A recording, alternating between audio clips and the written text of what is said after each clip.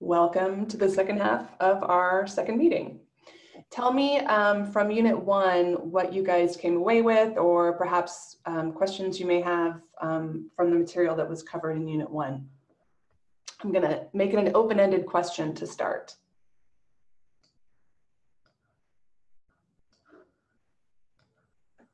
Well, if nobody else is going to start, for me, I think I get all the Creative Commons licenses, even though I still want to go through their training at some point. But I really have not been clear on that whole attribution piece. So that was new to me. And I know that I need to add a bunch of things retrospectively in our repository. So that's kind of a huge project upcoming. And then, so nowadays we go with the 4.0. Is that what it is? Yeah, that's the latest version. So that's what we, like when you do the attribution. So like if it was created some years ago, then that's why it might say Creative Commons 2.0. That's right, yeah. Okay. And in the co-op, we're licensing works CC BY. Just to mention that again. No, But there's no need to go back to an older work to update from 2.0 to 4.0, right? There's no need. Correct. Okay. While we're on that topic, issues that come up here with that are, of course, the commercial element. We don't really, faculty, when they usually come in, don't necessarily, they say, oh yeah, I've heard of Creative Commons, but they don't really understand the intricacies of it and how each flavor has a different restriction or non-restriction. And I think the commercial one is the one that gets people most uneasy. So, when we, not in this project, but in other projects, we sort of left it up to them and said, you should make your own determination. Because as soon as they hear, oh, if it's CC BY, and I like to be honest with them, I'm not going to pretend that this isn't a possibility. Cengage could take your book and repackage it. I don't know many authors who like that when I tell them that. So, I know you've thought a lot about this and talked a lot about it, and I know why it's CC BY. I understand, but it's the commercial thing, I think, that's really the sticking point. Yeah, I really appreciate that, Jeremy, and I understand it. I actually just emailed Cable Green at Creative Commons with that scenario. So let's say a faculty member puts a CC BY NC license on the work. Would it be possible for Cengage to put it in their platform anyway, but not charge for it? Yeah, and my understanding from our email exchange is that is possible. So the CC BY NC may not protect authors in the way that they imagine or that they think. I really appreciate these concerns. I think it's an ongoing conversation to land on the right license. So go ahead. It doesn't mean that they have to ask first? That's right. If they're not charging for that particular book, they can include it. So it's one thing to sell the book. Like, okay, this book is CC BY license. I'm going to create a print copy and charge $100. That obviously is not allowed with the license. But from what I understand, some Cengage or another sort of provider who has a platform who's ingesting a lot of content, they may be they're charging for this particular package over here. They can ingest other open content and not charge for it and be within the parameters of the license, was what I understood from our email. But then once they charge, that's when. If it's a charge for that particular book, right. But they could still be making it available. Right. Yeah, but you're right. It's not, the money's not going in their pocket, you could argue. Great questions. And this, Yes, go ahead. Sorry, this is Marilyn. So obviously continuing on that same vein, um, uh, wondered about the SA part of the license, if that would have any impact then on what the publisher could put into that book. But I'm going to surmise based on what you just said that they would be sharing alike, meaning openly not charging for it for that particular piece. So that wouldn't even keep them from using that content. I just wanted to bring that part up. Yeah. It's just really tough because we've had, as Jeremy said, you know, we've had numbers of faculty here really kind of about the CC BY, right, with what's happening. Yeah, I appreciate that. It is tough, and any conversation about licenses tends to be a bit of a rabbit hole as well, which is another tough thing, like both amongst us and when you're sitting there talking to faculty about it. So it's an ongoing conversation for us as well. But right now, part of the reason why we entered into the cooperative with the CC BY license is for simplicity's sake, especially for encouraging remix, and you guys know. Adam, I saw that you unmuted. Perhaps you had a question as well. Yes, well, I have more down that rabbit hole, and I have other takeaways that are unrelated, but do you have a preference? Should I continue on the licensing track? we can peek down the rabbit hole a little longer and then maybe move on to your other takeaways. Okay, so two things I've been wondering about with non-commercial is, can someone make, so could I take someone's CC non-commercial work and build it as a non-profit print-on-demand option? So I wouldn't make any money on it. It would just be the pay for the printed. So people would pay for the print. Yes. So is that allowed in NC? That is. Yes. Yes. Okay. And then my other question was, if I find CC0 images that aren't even CC BY, and then use them in some learning object, like a Captivate file or a video or something, should I attribute the fact that they are CC0, or can just not mentioning it be legitimate? I would love to hear what the librarians in the room have to say on this. My thought is you're not required to, but then nobody knows where it came from. And so then you're like, well, is it okay if I use this again? I don't really know the origin story. So even though you don't have to with CC0, I think it's really helpful for downstream users, but other people, please chime in. I prefer that option to identify in case somebody else wants to find it.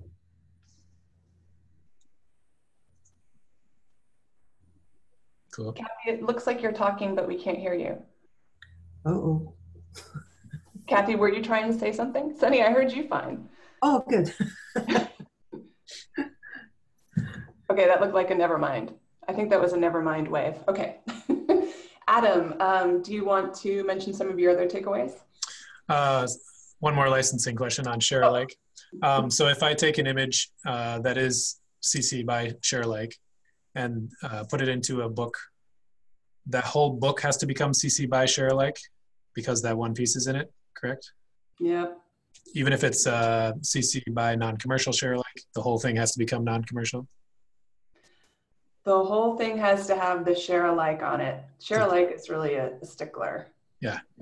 Marilyn? Okay. Marilyn, are you giving me a side eye? Do I have that right? Okay.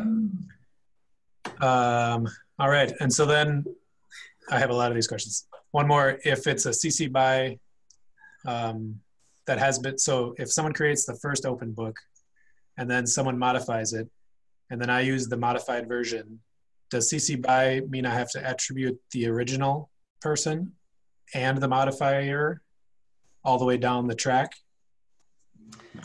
These are great questions, Adam. Really great questions. Does anyone else want to take it? Marilyn, you unmuted. I believe so. Yes, that's what my understanding is from talking with Cable about this. Yeah. Mm-hmm. So you could have a long list of little footnotes at the bottom of each page. It takes up your whole page after fashion. Yeah. And then your questions also speak to sort of the compilation approach, which gosh, I haven't thought about this in a while, so I will trust people in this room to correct me if I get it wrong. But if you are trying to combine different licenses, again, this is why we try to keep things simple with CC BY. You can't have, it's best not to have different licenses kind of on the same page.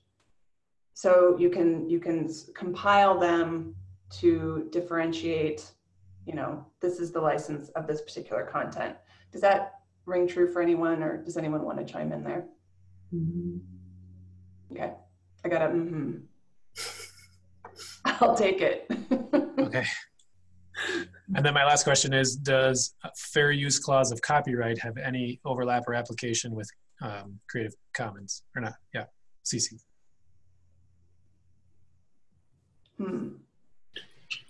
I can chime in. It depends on the context. You could use a fully copyrighted image if one of the 4 factors of fair use was applied to that image.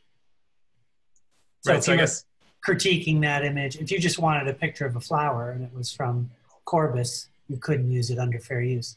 But if you were saying this photographer, you know, you have to apply the test, the fair use test to that image and say, does this fall, yes or no? so I guess that applies to copyright irrespective of Creative Commons. Yeah. So copyright is more restrictive. So if fair use applies, it would also apply to any CC license. Yeah, theoretically, yeah. Those are all my licensing questions. Okay, great. I think we should move away from licensing, although if you have additional licensing questions, please post them to the Google group. There's lots of experienced librarians in that group who can guide you. Now we'd like to transition a little bit into how an open textbook is different than a monograph. This is a really important takeaway that we've already talked about in our first meeting, but that I hope you got from reading through Unit 1 and watching Dave's video in particular. If you only have a limited amount of time, I hope you watch Dave's video about different textbook elements. Can a few of you just chime in on elements that you know, just kind of throw it out there that are different than what you'd find in a monograph that you typically see in a textbook? Maybe for those of you who've published textbooks, things that you remember, or if you are, I was gonna say a fan, I'm just going with it. If you're a fan of a particular discipline or subject area and you can think of like how books in that discipline are often structured, I would just like to sort of get that part of our brain going before I hand things over to Elvis and Mike.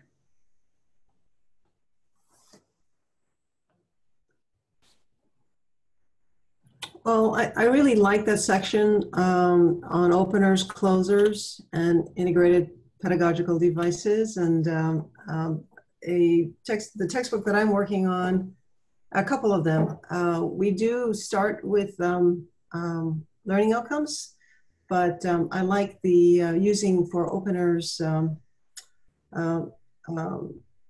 you know, the devices such as introductions or maybe even a case problem. I'd like to discuss that with the authors that I'm working with. Great ideas here, which I'm hoping to bring to them. It's something that they know and they use all the time in their commercial textbooks, but it's not, when they start writing their own textbook, they're not thinking in that way, in that structured way. So so without understanding why they like their old commercial textbook, these are the elements that they're using and they're liking, but they're not fully aware of it. Yeah, that's a great point. And so can you imagine how you might talk with your author about her project to kind of get thinking more about it? Yeah, I'm trying to get organized right before my meeting with her today. But I like the sticky notes. So what I'm going to do some colored sticky notes and first of all, help her with the structure, and then have a list of the optional openers and closers, and basically we'll go through them and see which of those elements really appeal to her.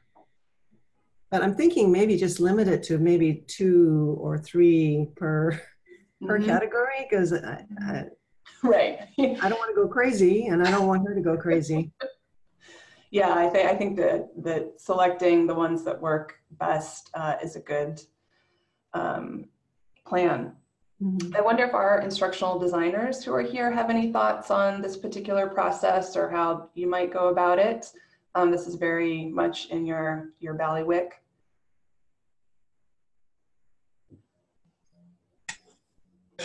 I love the whole elements section, and it struck me that um, all of the structuring method is a really good way to explain course design as well. And like you're saying, what people don't notice they like about good textbooks is also what they don't notice they like about good courses. And just that it's instructional design. So a textbook is basically information with instructional design applied to it, whereas a monograph is more just information conveyed.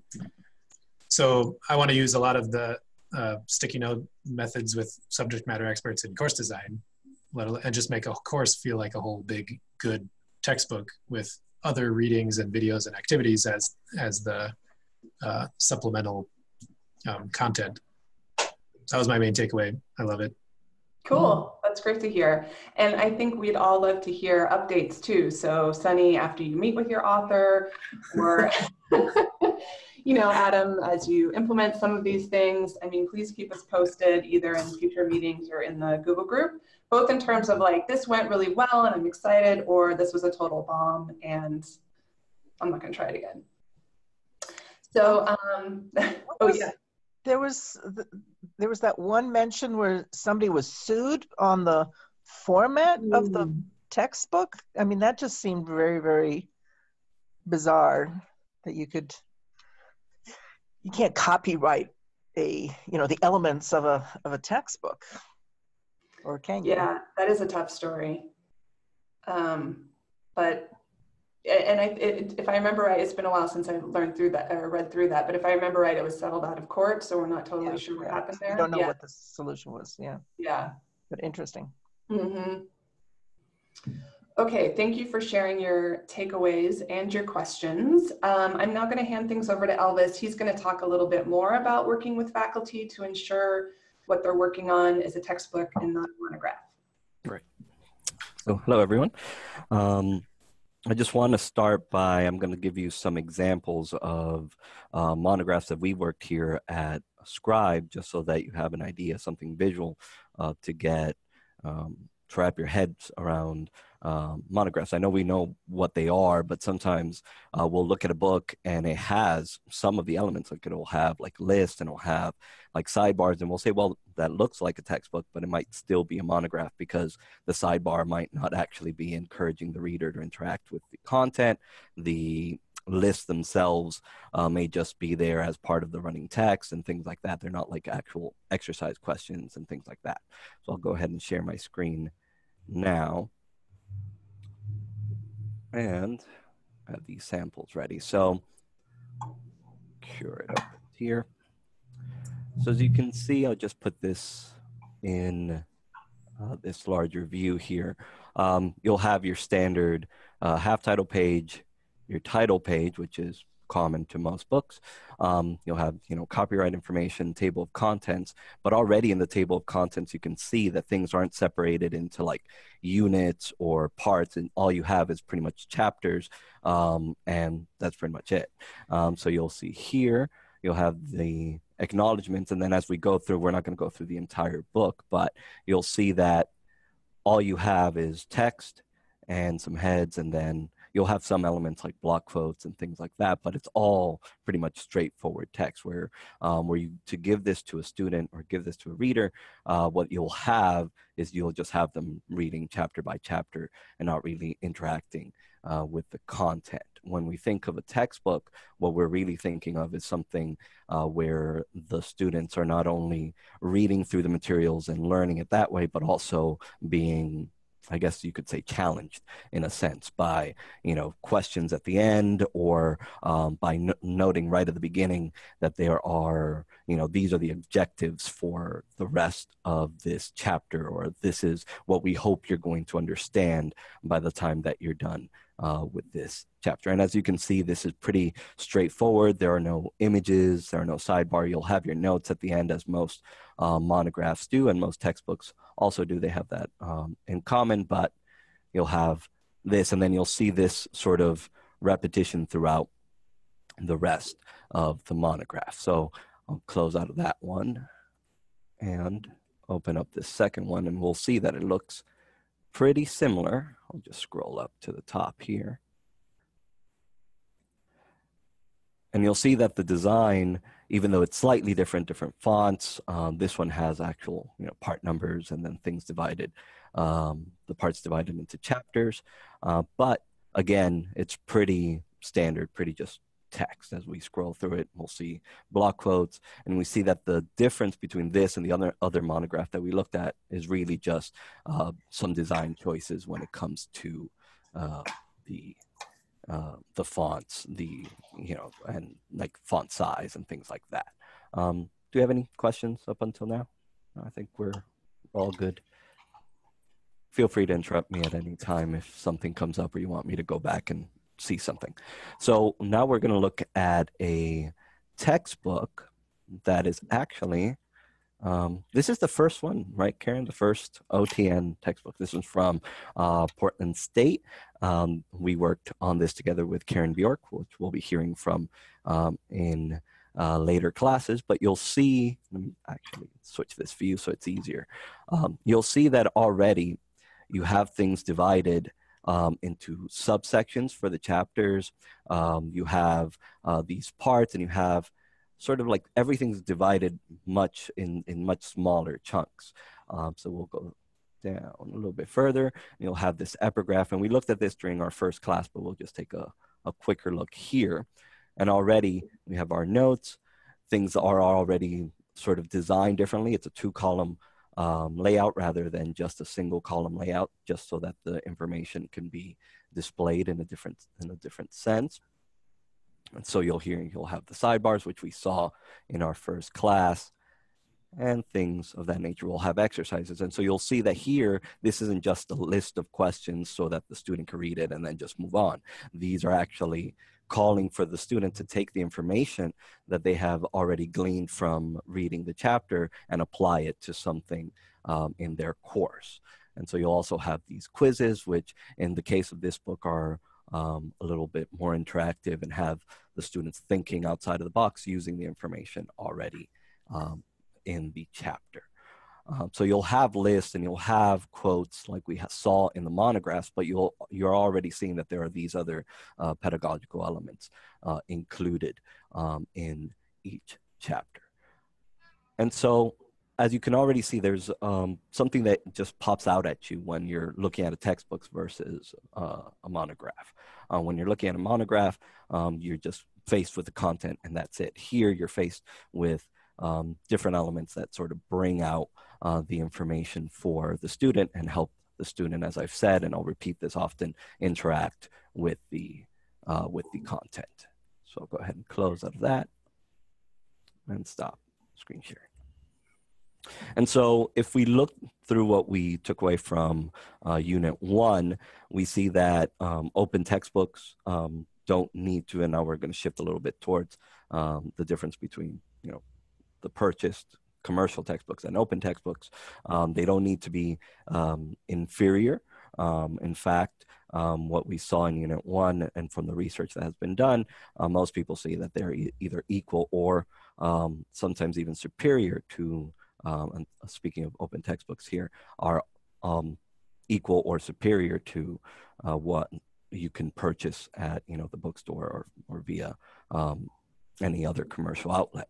And the reason for this is that I think as we look through Unit 1 and through what we're discussing now, I think open textbooks provide a flexibility that purchased textbooks don't, because once you go through the entire process, it's sort of like this is almost set in stone until you get this new edition out and so on and so forth. Meanwhile, open textbooks allow the instructors to really take the material that they need, and as we saw in a couple of those videos, that they allows the instructor to go through and insert things that they found in their ongoing research and whatnot, and really make the class something just better, I think, for the student.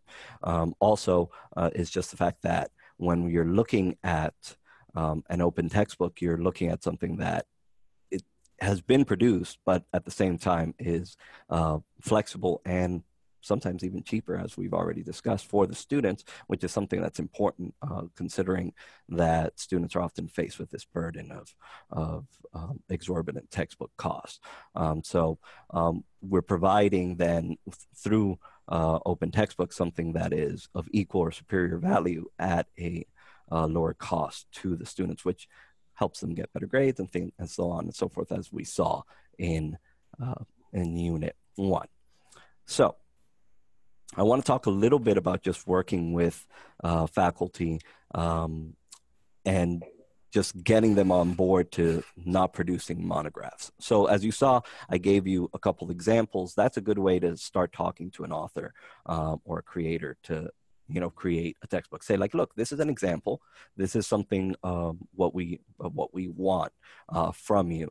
But there are other elements, and you can also provide them with that list of openers and closers and things like that. So that way, when you're speaking to the author, they're seeing what their book can be.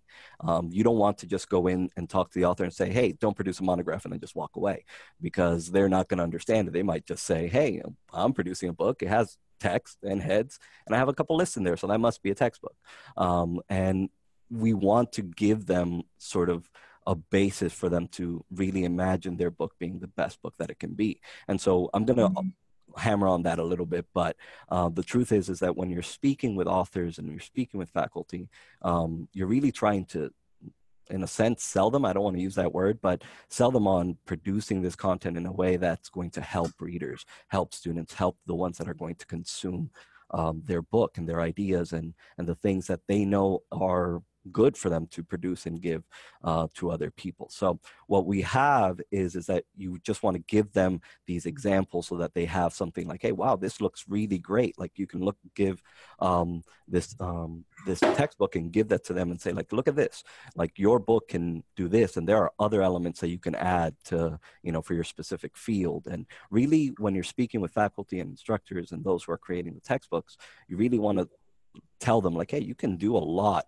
with this that's going to help your students and help the people that are going to be consuming your book. And so along with that, what you want to do is you want to set these expectations early on. You want to really talk to them. And I'll say this a lot, that when you're managing a project and when you're developing it, you're going to see that you're going to be spending a lot of times in meetings and talking to the authors and back and forth and all this. And it's going to seem like it's so front loaded that it seems crazy. You're like, wow, if this is this bad here in the beginning, now what's it going to look like at the end? But that's actually not true. It seems counterintuitive, but the more you do up front, the easier it is at the end. Because you don't want, and I believe Michael will attest to that once his time comes up, you know, you don't want an author saying, well, you know, you never told me to do this or this other thing, and now we have to do it in typeset, and we have to add a whole new chapter, or we have to add all this when things are already close to, you know, the end. You want to have all those conversations and have things, and preferably in writing, and, you know, just in conversations, you know, notes, anything.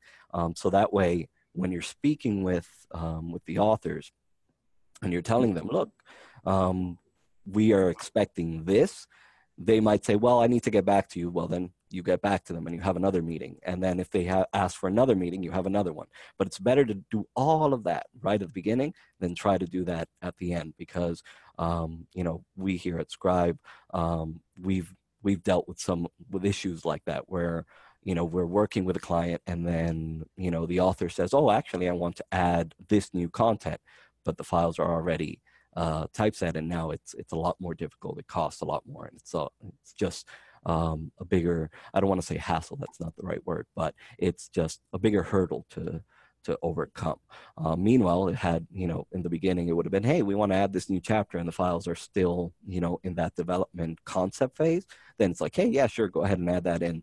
We'll be able to deal with that. So again, you want to, when you're talking with faculty and instructors and those who are creating the textbooks, you want to give them samples and you want to tell them like, hey, this is what we're expecting of you, and have those conversations, have that back and forth as long as you need to, because it's better to have things pretty much set up early on than to do that towards the end. Karen, I saw that you unmuted yourself. I don't know if you want to hop in and tag team. You're it. Okay. I actually wanted to invite people who've been working with authors who are here to maybe talk about the back and forth that they've gone through, or to sort of give a real life story to what Elvis is explaining. Kathy or Jeremy, for example, you've both worked with authors on creating textbooks, and just thinking about how kind of the structure came to be. Do you have anything you might be able to share? No, we still can't hear you, Kathy. But we want to hear you. Right. Okay. I guess I can pop in and share a little bit while Kathy gets, I think she's going to get a new headphone, or I don't know if she's going to go away. She has to go to another meeting. Oh, there you go. Perfect. Oh, there you go. I just saw it on the chat. Okay. So when working with Kathy, we had actually a lot of back and forth between Scribe, us, and UConn, and then UConn with the author, because we needed to get things in place before we actually went into production, and before we went into anything like copy editing or anything like that. And so just having those back and forth, and it may seem, as I said, that it's like it took a while, but now as UConn is working on typesetting their book, they're working with a file that they know is close to final, so they're not going to receive any unexpected surprises, which was actually my next point. Which, if you handle things in the beginning and you're working with the authors and you're telling them, hey, look, we want you to do a textbook, you're not going to get a surprise where you're like, okay, I'm going to leave this author alone for 6 weeks, and then they're going to come back and you're going to get a monograph. What you really want is you want to just really talk to them and check in as often as possible. You don't want to be a bear on people, but you do have to sort of, as a project manager, and if that's the role that you're going to choose to take on, that is part of your responsibility to really talk to them and be on top of the authors and say, hey, give me a sample, let me see what you're working on, so that where you're not going to get a surprise later on. I think that has happened often, where you'll have an author will say, okay, I'll work on this, and they work on it, and they've gone ahead and finished their work, but by the time it gets to you, now you have a lot more work to do to get this into the shape of what you're expecting or what you needed. So you always want to have, again, this like open communication with the author or the creator of the textbook, and actually ask them for samples constantly. Say, as a good example, you can say, okay, let me see your chapter 1, if that's what they finished, and you look at it and you can give them feedback, and then ask later on for chapter 3. So you don't have to say, oh, give me the next chapters to make sure that you're working. Just say, hey, when you're done with chapter 3, send that to me.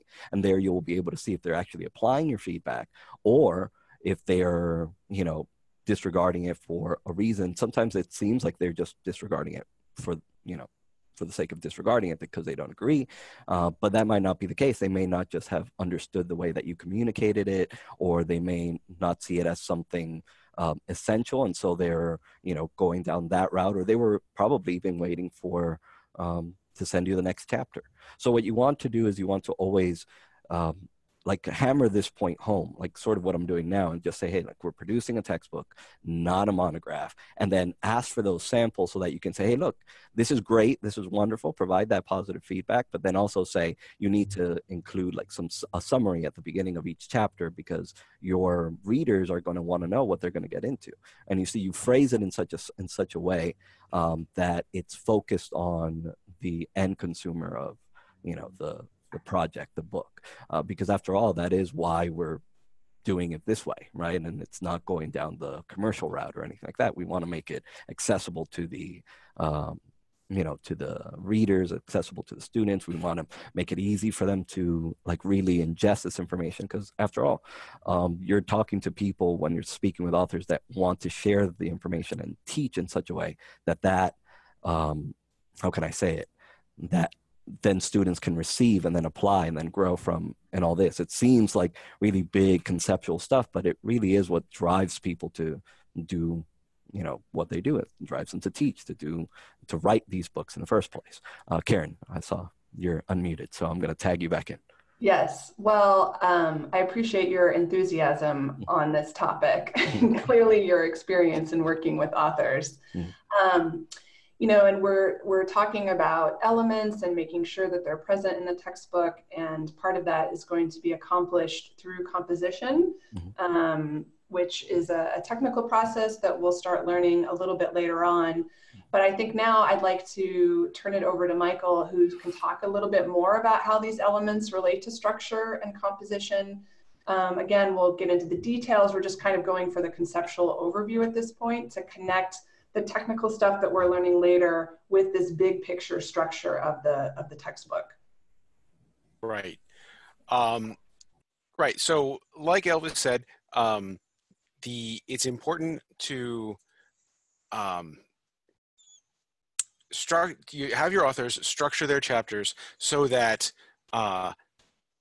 their knowledge can get to the readers most efficiently, and that means every paragraph they type has a specific job to do. Okay, and what we call composition is essentially just identifying what job each piece of your text needs to do in order to transmit the knowledge from the author to the student. Okay, that sounds really big and abstract, but you already know you already know this because people do it instinctively. It's just a matter of we're going to be doing it in a specific language so that it's easier for everyone along the entire relay race of getting this book from the author's head into some sort of format that other people can read. There's going to be a lot of people involved in that process. And if all those people are speaking the same language, you're going to save yourself and the author and everybody else a lot of headaches. And that is what the purpose of the composition process is. So I'm actually going to ask Elvis to share his screen because he has the images that I want to show you. I don't have the images that, because Elvis is on Microsoft Word on a PC, and most of you also work on a PC. I work on a Mac, and if I show you my screens on a Mac, it will confuse most of you. And that's not what we want. We want nice, clear communication at all stages, including this. So this, Inferring and Explaining, is the textbook that Elvis was showing you the finished version of before.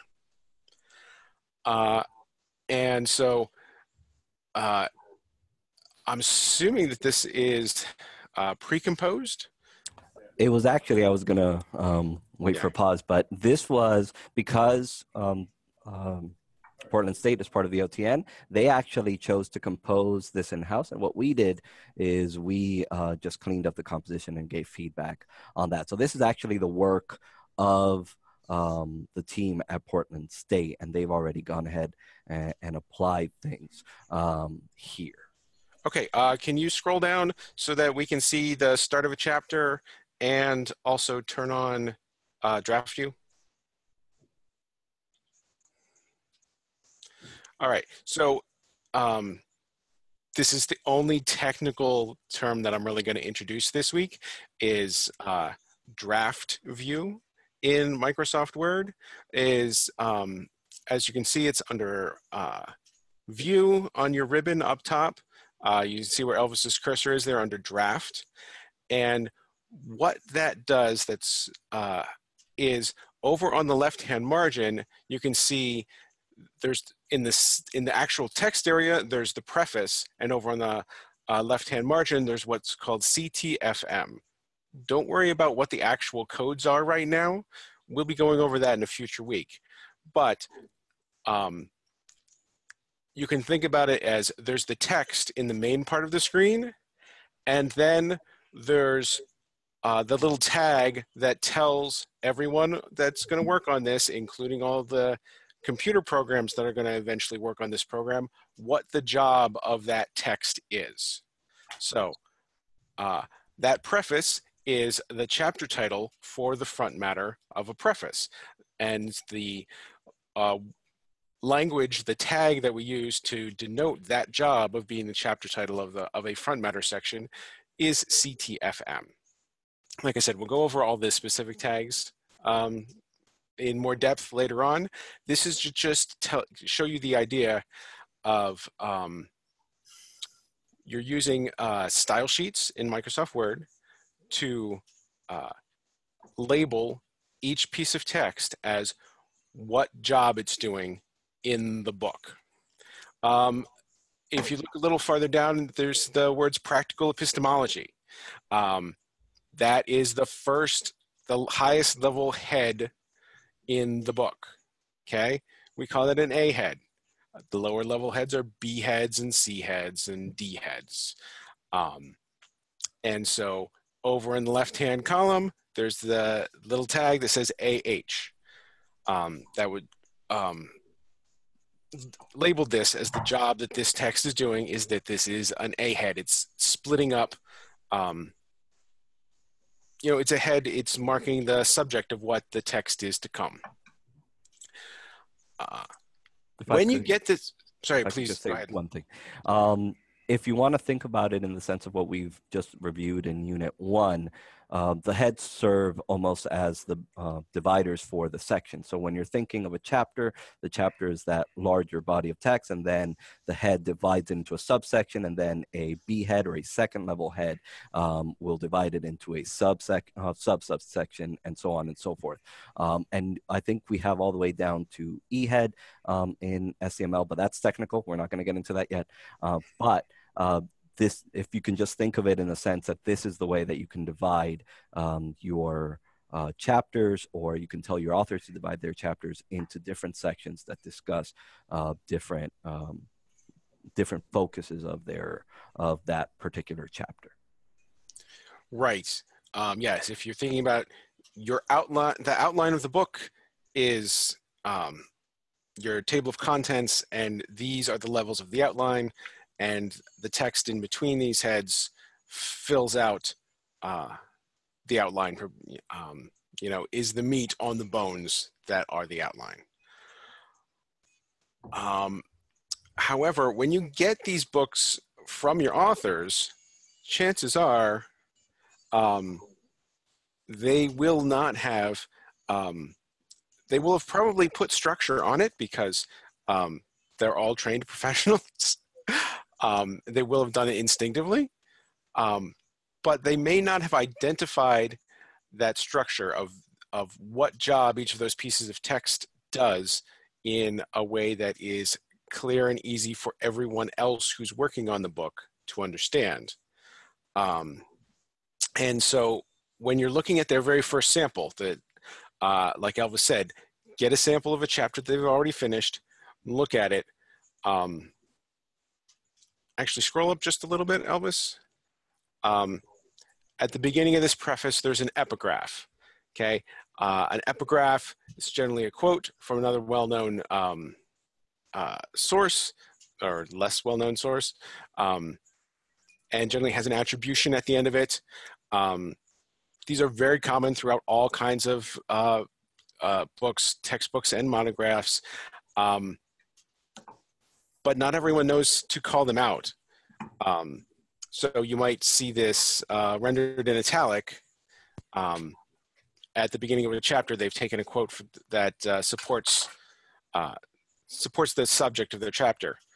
And then what you would be doing in the composition process is going, oh, well, look, that's italic. That tells me that the author meant something different by it. And then you look at what it is. Oh, well, it's a quote from another source. it's at the beginning of a section, that's probably an epigraph. And then you would look up, okay, well, what's the technical term for the epigraph? You would see that it is this EPF for epigraph first line. And again, we'll get into the specifics later, but what you're doing is you're looking at what the author's provided you, asking yourself, what job does that do in the chapter, and then tagging it as such. And I think an important distinction that Mike is talking about is the difference between structure and rendering. So this is really the process of applying structure to a document, not just how it's going to look. So I think we've all probably had to fiddle with documents with bold and font sizes and italics to try to get it to communicate what we want it to. But that is not providing structure. It's just changing the way it looks. And so it usually introduces a lot of inconsistency to the document rather than telling the document, hey, whenever you see a header or an A head, it's always going to appear this way. So you're not changing the appearance, you're implementing structure to the document. Absolutely. And quickly, Michael, I just Yes. put up an example of, like, for example, what you would have like receive from an author. You'll often see that they mark things, sometimes via fonts, via italics, via bold, as we have here, or they'll indent it, or they'll do something to the text, but they will not have like applied the style. And so this is often where you can either send it back to the author and say, okay, are you saying that everything that's bold and centered is ahead, and have that sort of conversation with them, just so that you can keep them in the loop. And it also makes things a little clearer, because you never want to try to just guess at things that an author is trying to do, because sometimes they'll do this, and then right after the same subhead will be, you know, in bold or something, and it'll be the same size as the other one, but it's really a subhead. So I'll throw it back now to you, Right. Mike. Yeah, I wanted to throw it back to Karen, actually, because I think I've said what I needed to say. And I think Sunny has a question. So we're throwing it all over the Well, place. it's just back and forth. All right, quick question. So this is, I haven't downloaded SAI, and I don't think you have it activated in that screen. So is that a feature of MS Word Draft where it identifies the tag in the left column? Because that's very useful. So Yes, that's a default function of Microsoft Word, that draft view. Great, thank you. I can actually quickly just show how you can get that, depending on your version of Word. All you have to do is just go to File. I believe it's Options. Options. I believe it's under Proofing. Well, let me actually find it now. There is an option in Draft View. Here it is. So you go to File, Options, go to Advanced, and then this where it says Style Area Pane Width in Draft and Online and Outline Views. Oftentimes that's set to 0. Just set it to 1 or some other number, larger number, and that will appear. So that, as Michael said, is a default Thank you. Word. Thank you. Okay, and just another big takeaway from what Michael was saying is that since within the co-op, you're probably going to be working with proofreaders or copy editors or designers, this again is creating a shared language for everyone in that production chain. And it's another reason why we encourage you to invite other people in your organization if you are working in a team, so that they can also learn that sort of shared language. But do not despair if you are a team of one. Okay, we only have a few minutes remaining. Some of the other key information covered in the first unit included diversity, equity, and inclusion, universal design, and accessibility. So just broad notes on accessibility. It is certainly baked into anything we're making in the cooperative. Elvis or Mike, can you just say a little bit briefly about the Scribe accessibility process? So I'll start. when we are using these tags, and again, we're going to get into the technical details, you don't have to worry about this now, but when we use these tags, we're actually already building in accessibility. We actually have accessibility styles for specific things that are required for, I believe it's HTML5 that uses certain accessibility semantic tagging. And so we have styles for that, but our styles just naturally lend themselves to being able to provide accessibility for your work or for your project. So for example, we're working on now, and I believe that the Digital Hub now does it. I have to check in on that, but you can actually maintain the alt text for an image throughout the development of your book. Again, don't quote me on that because I do have to check in on that, but that was something that we were working on. And if you saw the video on accessibility from John in Unit 1, he mentioned it, that was something that we were developing. So now that's sort of what we're thinking of. Like whenever we're applying this structure, we're actually making this text more accessible right from the get-go. I don't know if Michael wants to add any more to that. Just that the accessibility tools like enhanced screen readers and the like are going to be looking for the information of what's the job of this piece of text so that I can display it in this special way that will help people understand it, or read, if they're reading it out loud, they're going to be looking in some form for what the job of that text is. So really we're all talking about the same thing with accessibility. Yeah, it comes back to structure again. Thank you for adding that. So in terms of DEI, it may be possible to support diversity, equity, and inclusion in your publishing program, perhaps through your request for proposals. It's also something to be mindful of as you work with the author on developing the text, when considering what examples are being shared, what kind of case studies are illustrating the points in a chapter. Are there local and regional scenarios and settings that would be most effective for what you're talking about in the textbook? So, for example, there are some textbooks being added to the Open Textbook Library that are regionalized. There's a nutrition textbook specific to Hawaii. There have been some finance textbooks that originated in the United States and then were localized to Canada, for example. And so these are important things to keep in mind as you're working with the author, to really think about the students at your university, what are their issues in their lives? And then if you're able, more broadly, you might try to think more globally in terms of being inclusive. So I just raised that in terms of a real opportunity, especially in the developmental phase of these projects, to do more and, do your part in providing a more diverse and equitable landscape in what we're publishing.